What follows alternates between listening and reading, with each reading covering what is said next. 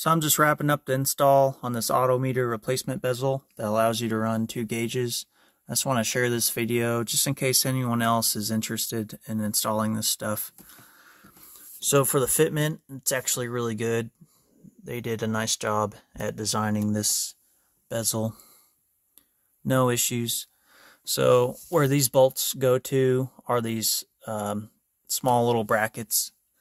On one end of the bracket goes to like a factory cluster bolt, and then on the other end you use the supplied bolts.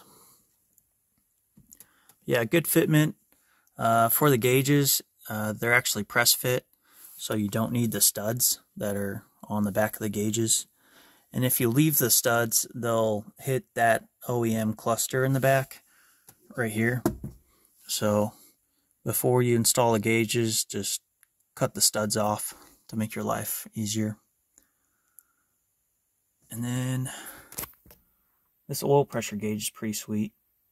Hold that button down for a couple seconds. Then it allows you to choose a spec oil pressure for the low oil pressure warning light. So anything below 20 psi, that light will glow red. Super useful if you're worried about oil starvation for aggressive driving on a racetrack or at a drag strip, or heck, even on the canyons.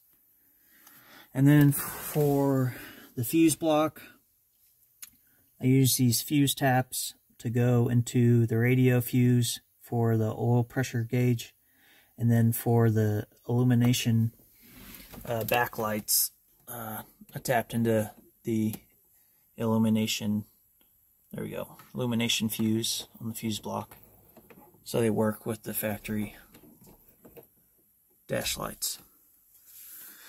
So yeah, next I'll show you how I ran the thermocouple and wiring through the firewall. If you pull your wheel liner back, that gives you access to this spot right here.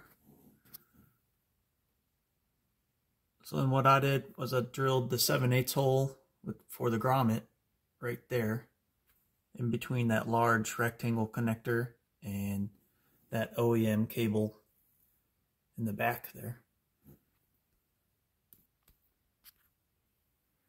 And then the thermocouple, got it running through here. Put some heat wrap on it. Ran it between the oil pan and the transmission.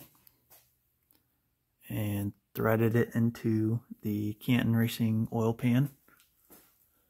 And then for the oil pressure harness, it's that corrugated stuff. Went through the square hole. Kind of ran it through the engine bay, away from the header, and then hooked it up to this stainless steel nipple and T.